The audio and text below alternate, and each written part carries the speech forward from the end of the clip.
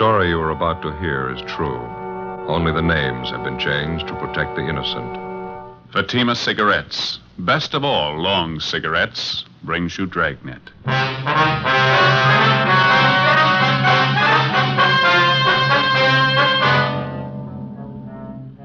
You're a detective sergeant.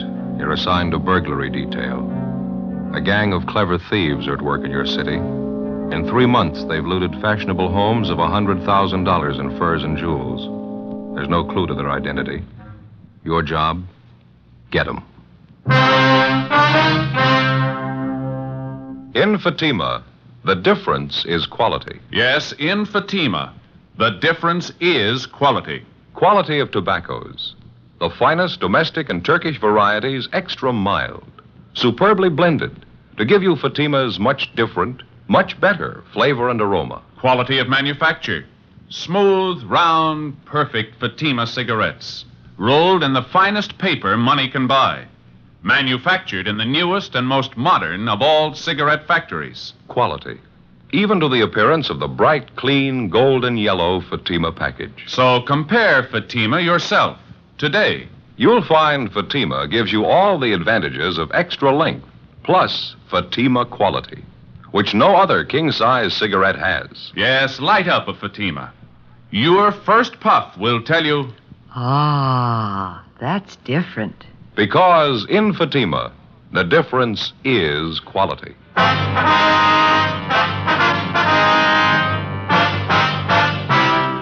Dragnet, the documented drama of an actual crime. For the next 30 minutes, in cooperation with the Los Angeles Police Department, you will travel step by step on the side of the law through an actual case transcribed from official police files.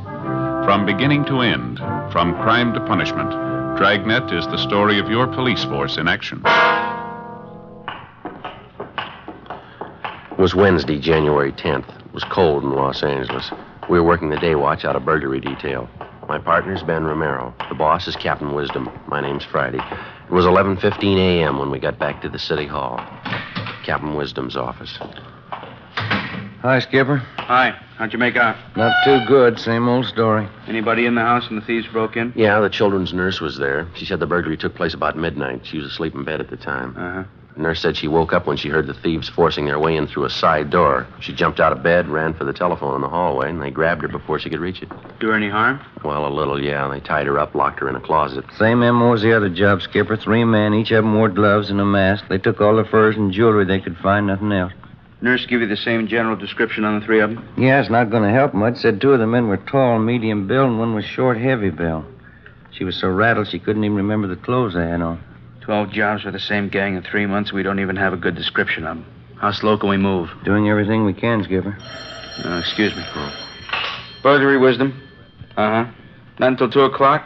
No, that's all right. 2 o'clock sharp. Right. Bye. Just had an appointment canceled out. How about a cup of coffee downstairs? Yeah. I didn't even have a chance for breakfast this morning. Fine with me. You grab my hat, will you? Yeah, I'll get it. Here you go. Thanks. Guess you talked to the owners of the house, huh? The place was broken into last night? Yeah, we did. Mr. and Ms. Peterson. They got home a couple hours after the burglary, took a quick inventory. What did they find missing? Furs and jewels, same as the other jobs, almost $12,000 worth. It's the biggest haul yet. I don't have to spell it out for you. We need a break on this thing. We need it bad. More pressure from the front office, huh? Coming from all sides. The victims, their insurance companies, newspapers. They got a right to cry. Those thieves have been grabbing furs and jewels for 3 months. We're doing everything about it we can do, Skipper. Planning stakeouts, working on informants, running down every lead we can get our hands on. Covered every angle I can think of. They don't worry about the angles we cover. They want results. They want their property back. Yeah, go ahead, Skipper. Go ahead. Now, how about the stuff they took on the job last night? You get it on the stolen property list? Yeah, it's all listed. That's one thing that really gets me.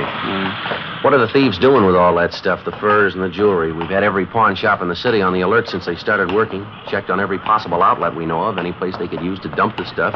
They haven't turned up a trace of it.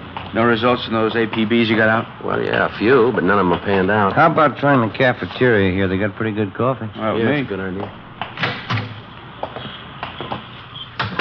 Why don't you 2 grab a table? I'll get the coffee. Right, Ben. Oh, hold the cream on mine, will you? Right, Skipper. How's this? Is this all right? Yeah, it's fine. 3 chairs? Yeah. Okay. How about it Friday? You or Ben got any ideas at all? Well, there's one thing we wanted to talk over with you. We were kicking the idea around on the way back into the office. Uh-huh. Would you like a smoke? Oh, thanks. Mm-hmm. There you go. Last night, we were comparing the different stories we got from the burglary victims. Yeah, light. Thank you. You get a light all right? Yeah, it's all right, thanks. Go ahead. Well, that's one thing that all their stories seem to have in common. Now, that's counting all 12 victims. Yeah, what's that? Well, let's see. I got a piece of paper here. I got it all figured out. Yeah. We know all the victims are fairly wealthy people. They go out quite a bit, parties, nightclubs, things like that. Yeah. None of them were at home at the time the burglaries were pulled. That's right, yeah. Here you go. There's your skipper. No cream, thanks. Joe. Thank you very much. I was just telling the captain about that idea we were talking about on the way back in. Yeah, oh, yeah. All right, so none of the victims were home at the time of the burglary. Where does it go from there? Well, for one thing, we all pretty much agree that there must be a finger man working with the gang, don't we? Somebody who knows the victims aren't home. Somebody who also knows the victims aren't wearing the furs or jewels on that particular night, is that right? That's right. We've been going on that assumption. Now, the question is, who's the finger man? Well, that's what I'm trying to get at here. Ben and I compared the victims' stories. We found out that in every case, each of the victims had been out in some public place from 3 to 5 days before the night of the burglary. Now, at that time, every one of them wore furs and expensive jewelry. Yeah. Why don't you read off some of those examples we got there, Joe? Okay. Well, here's the first one. Mr. and Mrs. Charles King. Now, on December 10th, they went to a nightclub out in Hollywood. Mrs. King wore a fur coat and quite a bit of jewelry. On December 14th, they went out to a theater. They didn't dress up at all. They left the furs and jewels at home. That's the night that their house was burglarized. And this same pattern shows up in every one of the victims' stories? No, it's not quite that close, but the same elements seem to be there. Here's another one, Skipper. Let's see. Mr. and Mrs. Lyons, November 20th, they went to a big party at a restaurant out on Sunset. Woman wore jewelry, expensive fur wrap. A week later, they went to a party at a friend's house. Mrs. Lyons left her furs and jewelry at home, and the same night, the thieves broke in. Yeah, that's a pretty good angle. How do you tie up all the loose ends? Well, I can see a paper again, Ben. We got it halfway figured right here. Just before each of the victims was taken, they appeared in a public place, wearing the furs and jewelry. We've got a list of all the places, nightclubs, restaurants. There's about 6 of them here. So the finger man for the gang must be watching these 6 places. He spots the people with the expensive furs and jewelry and tips off the gang. They watch the house. Next time the people go out and the thieves see the woman isn't wearing her furs and things, and they move in. It's not a sure thing. We're just guessing, you understand? What do you think? Well, it sounds like a fair guess. Let's move on it. We'll have to cover each of those nightclubs and the restaurants. It's going to take more men, more time. Could be nothing but a blind alley. We got the men, we got the time. Let's try it. 10 p.m., Wednesday, January 10th. Our idea for stopping the burglary gang by reaching their spotter or finger man was put into operation.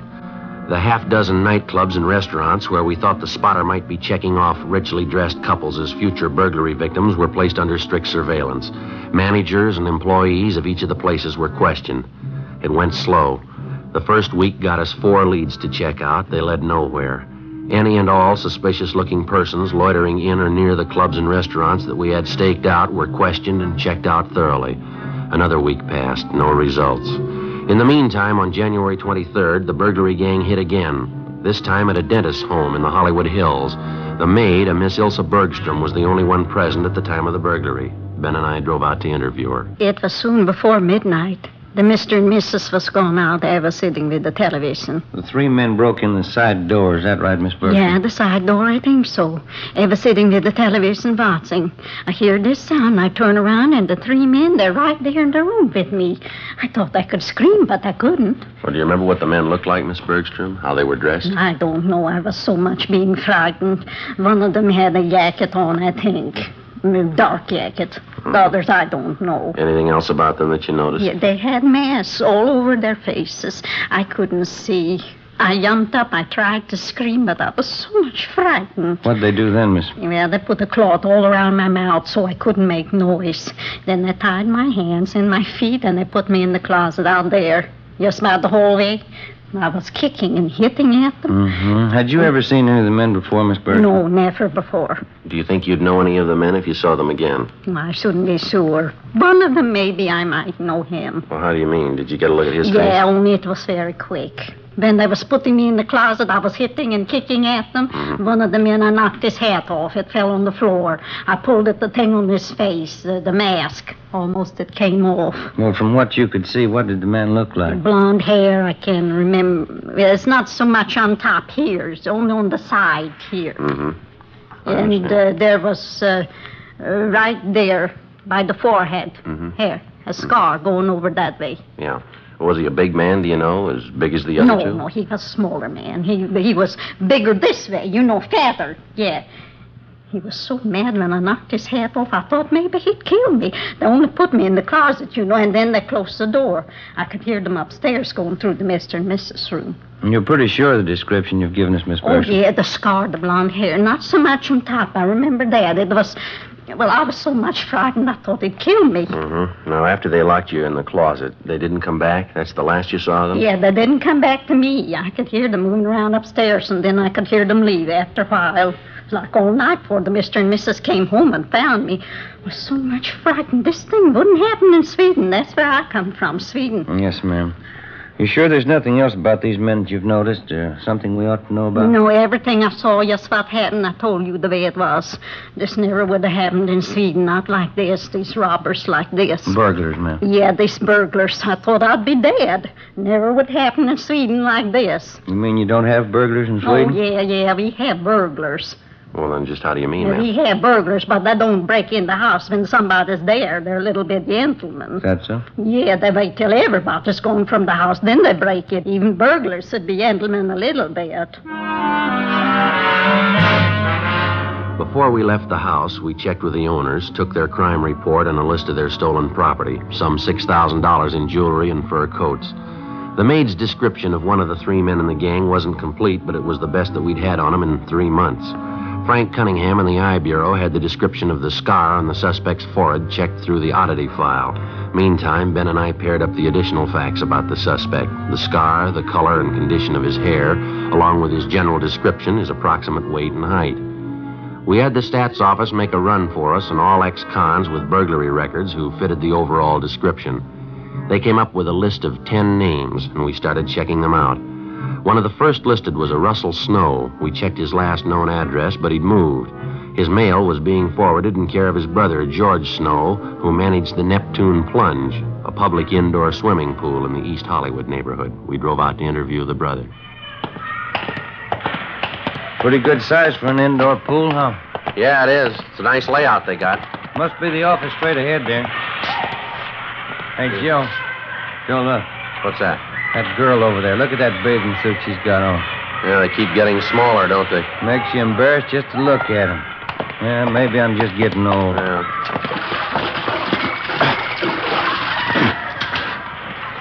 Yes, sir? We're looking for George Snow.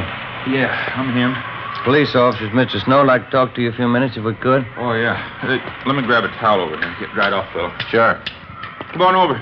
Pull up one of these deck chairs here. All right, thanks. Thank you very much. Well, what is it, officers? What can I do for you? You have a brother, isn't that right, sir? A Russell Snow? Yeah, that's right. Russ is my brother. Anything wrong? Well, we'd like to locate him if we could. Do you know where we can find him? No. Don't think I can. Last I heard from Russ was about 6 months ago.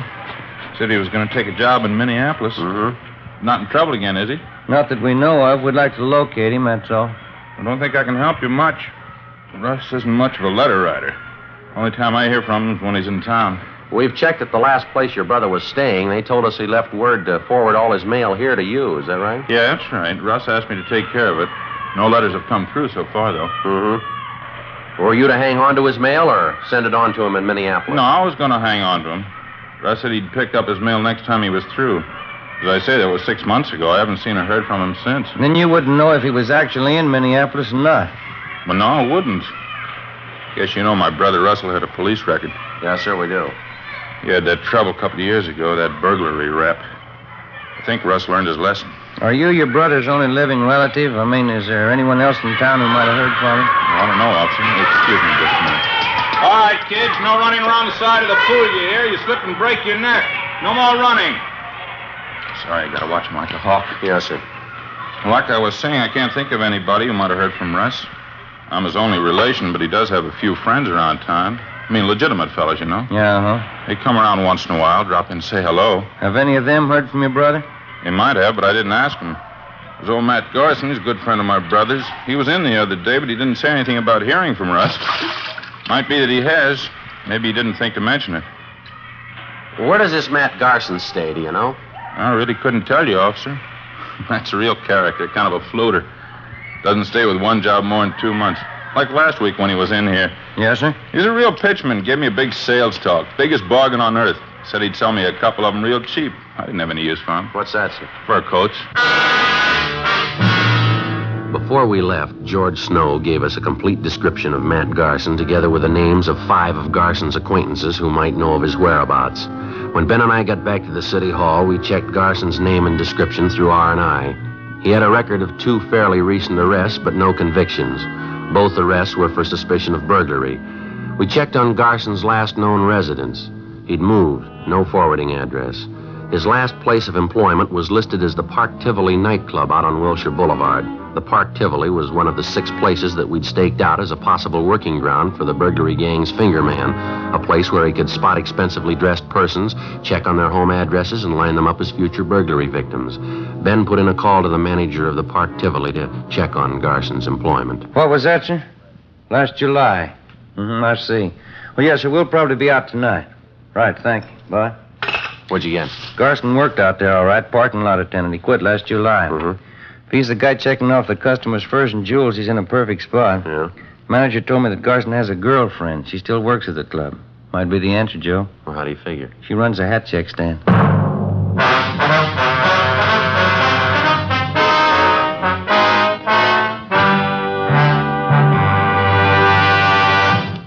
You are in the communications division of a Metropolitan Police Department, the teletype room.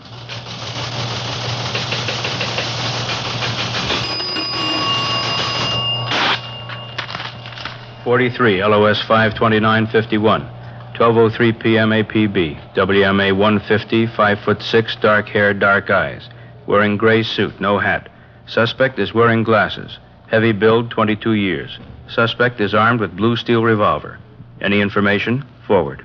You have just heard a teletype description of a suspect. This information will apply to many, but careful screening will eliminate all but one. You'll find the same is true when you examine king-size cigarettes. Yes, careful screening will eliminate all but Fatima. Compare Fatima. Fatimas are the same length as any other king-size cigarette, 85 millimeters. Fatima has the same circumference, 1 1/64 inches around. And Fatima filters the smoke exactly the same long distance as other king-size cigarettes. But in Fatima, the difference is quality. Fatima gives you extra mildness, a much different, much better flavor and aroma. You get all the advantages of extra length, plus Fatima quality, which no other king-size cigarette has. So compare Fatima yourself. Your first puff will tell you, Ah, that's different. Yes, in Fatima, the difference is quality. Buy Fatima. Best of all long cigarettes.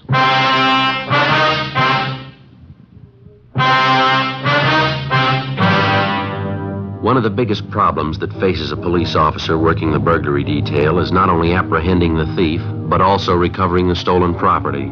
Dozens of criminals of this type will spend 5, 10, or even 15 years in prison if they know that on their release they will have a stake of thousands of dollars in stolen property which they've hidden somewhere to start over again with.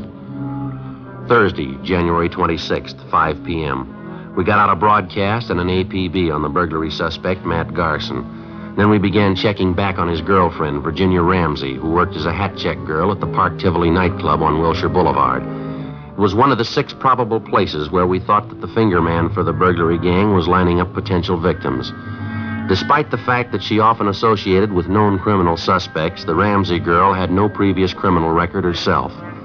That night, after she reported in for work at the club, Ben and I checked her apartment. In one of the closets, we found 3 expensive fur coats. They were all identified as property taken in previous burglaries by the gang. In a strong box in the desk, we found a half a dozen pieces of expensive jewelry, also identified on the stolen property list. Ben and I got in the car and drove to the Park Tivoli nightclub. Your hat, sir? Check your hat? Your name Virginia Ramsey? Yes, that's right. Police officers, Miss Ramsey. Like to talk to you downtown. Beg your pardon? I say we're police officers. Here's our identification. Like to talk to you downtown. What's it all about? I haven't done anything. Then there's no reason to worry. We'd just like to ask you a few questions, that's all. What about? A man by the name of Matt Garson. I understand you know him quite well. No, I don't know him. I don't even know what you're talking about. Want to get your coat, Miss Ramsey? We'll talk it over downtown, huh? I'm working now. Listen, I won't be off till 2 o'clock. I can't just walk off the job. We just talked to the manager. He's going to have one of the other girls take your place. Do you want to get your coat, please? All right.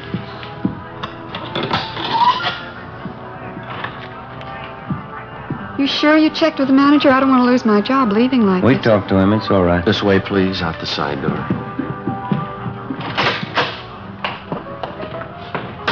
I'd like to know what this whole thing's all about. I think I have a right to know, pulling me off a job like this. We told you, Miss Ramsey, it's about a friend of yours, Matt Garson. He used to work here at the club, didn't he? I wouldn't know. A lot of people work here. I don't know them all. Why should you want him anyway? Do you know him? I think I might, yes. Not sure. Why do you want him? For interrogation, just like to ask him a few questions. Why? You ready to admit that you know Garson? I think I might. Yeah, I know him. Want to get in, Miss Ramsey? Still don't know what it's all about. Why do you want Matt Garson? Same reason we want you, suspicion of burglary.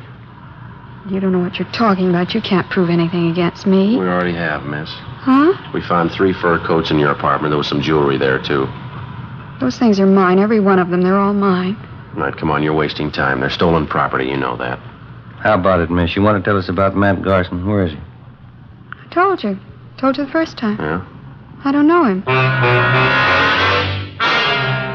10 p.m. We drove the suspect, Virginia Ramsey, downtown to the city hall and took her to the interrogation room. We questioned her continuously until well past midnight. She refused to admit anything. We gave her time to rest a little and sent out for some food. Then we resumed the interrogations. 2 a.m. The Ramsey girl still refused to admit any connection with Matt Garson, his friend Russell Snow, or any members of the burglary gang. We stayed with it. By 4 a.m., we'd halfway convinced her that protecting the members of the gang wasn't the answer, that the best thing for her to do would be to cooperate. 5:30 a.m. Can I have a cigarette? Yeah. Here you are.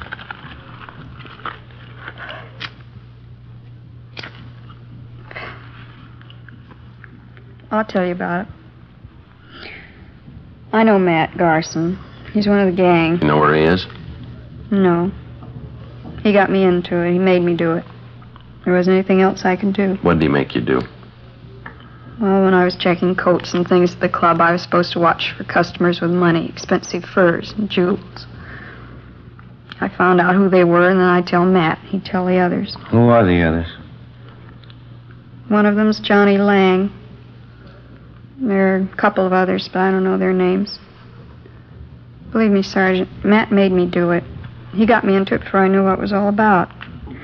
When I found out, he threatened to frame me if I didn't go along with him. Do you know where any of these men live, where they hang out? No. None of them, not even Matt. Ever since he moved, he wouldn't give me his new address. Do you think Garson will try to contact you at your apartment in the next few days, maybe? No, I don't think so. Not until after the next job. They're waiting on it now. They've been watching the house. Which house is that? Place out in West Hollywood. Wealthy people. They were in the club about a week ago. And the gang's waiting for them to go out some night and leave their valuables at home, is that it? Yeah, that's right. Matt says it's an easy house to break into. He thinks it ought to be a cinch. Matt ought to know better. Huh? It's the easy ones you trip over. Before we booked her in on suspicion of burglary, Virginia Ramsey gave us the name and address of the people in West Hollywood who were supposedly the next victims on the burglary gang's list. Later in the morning, we drove out to see the people. A Mr. and Mrs. Thomas Thornton told them the story and laid out our plans, which they agreed to. That night, the Thornsons left their home a few minutes before 9. They were simply dressed, no furs, no jewels. At 9:35, 3 men scaled a fence at the rear of the Thornsons' home and broke in through a side door. Right behind them was a detail of a half a dozen officers who moved in and made the arrest. The 3 suspects were taken downtown, where they were identified as Russell Snow, Matt Garson, and Howard Ferris. We searched their apartments, their cars, and garages. There was no trace of the stolen property. Each of the men were brought to the interrogation room separately for questioning. Matt Garson was the first. He denied any knowledge of where the loot was hidden. That's the truth. I don't know where the stuff is. I work for the outfit, that's all. You've been working for 3 months without a payoff. Is that what you're trying to tell her?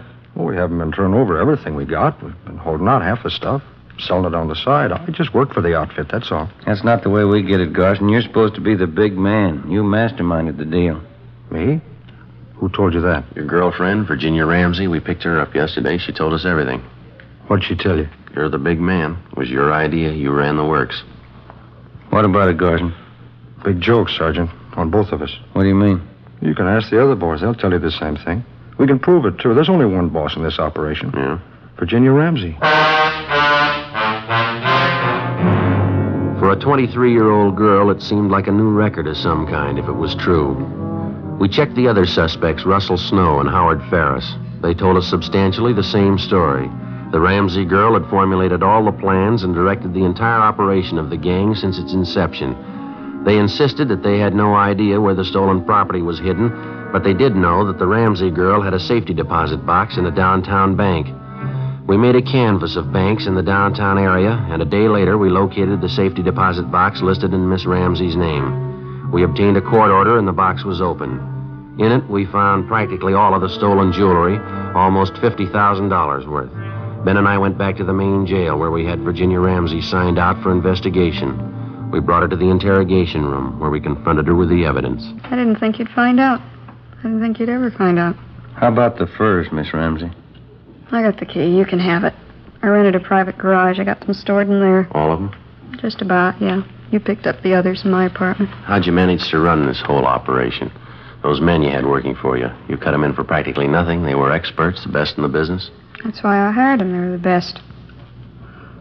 It's too bad. Should have worked out. Too bad it didn't go. You had a pretty fair run. Wasn't half bad for me, was it? I'm only 23. First time I ever tried anything like it. What gave you the idea? I don't know. I wanted things. Pretty smart setup, though, don't you think, Sergeant? How's that?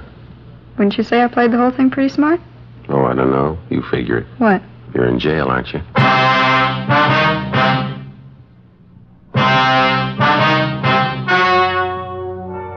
The story you have just heard was true.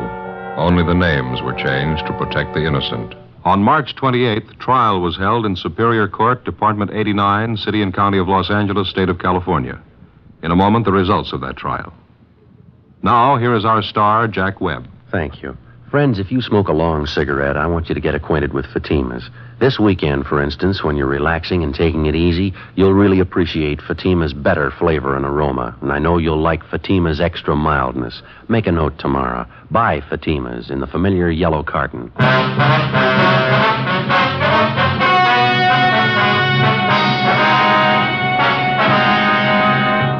23-year-old Virginia Ramsey, the leader of the gang, was tried and convicted on 4 counts of first-degree burglary and 4 counts of receiving stolen property. The 3 male members of the gang were convicted of first-degree burglary, also 4 counts. They are now serving their terms in the state penitentiary. First-degree burglary is punishable by imprisonment for not less than 5 years. Receiving stolen property is punishable by imprisonment for not less than 6 months, nor more than 5 years. Ladies and gentlemen, vacation time is here again, and a great many of you will be taking trips in your automobile. Danger is never absent from the highways of America. Be careful. The care you take may save a life, and that life may be your own.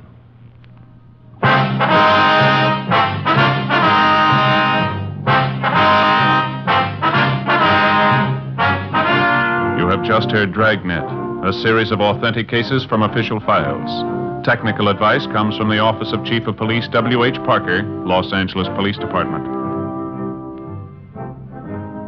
Fatima Cigarettes, best of all long cigarettes, has brought you Dragnet, transcribed from Los Angeles. Stay tuned for Counter Spy, next over most NBC stations.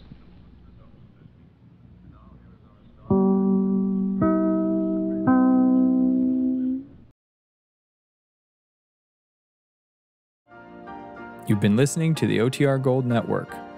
Find more classic radio at otrgold.com.